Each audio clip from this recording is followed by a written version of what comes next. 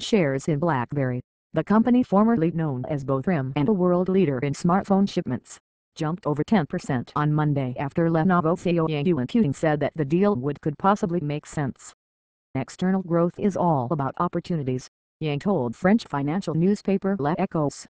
You cannot rely solely on it to develop, so we will rely primarily on our own forces, while remaining vigilant on the market and its players.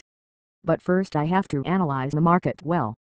Lenovo is on course to be China's biggest selling handset manufacturer this year, but its strength is at the low end of the market, with almost no traction elsewhere.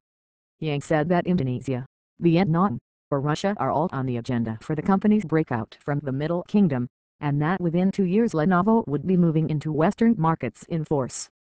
Taking over BlackBerry could give the Chinese company a foothold in the West with an proprietary operating system and support and dealer networks in place.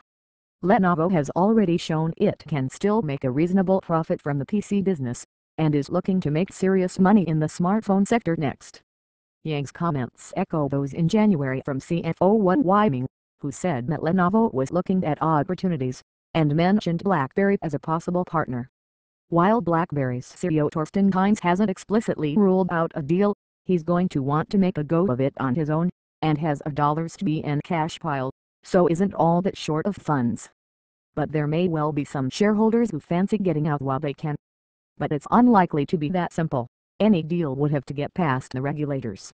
One of BlackBerry's last strongholds in the US and to a lesser extent Europe is in its government business, and it's not clear how governments will be about entrusting that network to a Chinese company.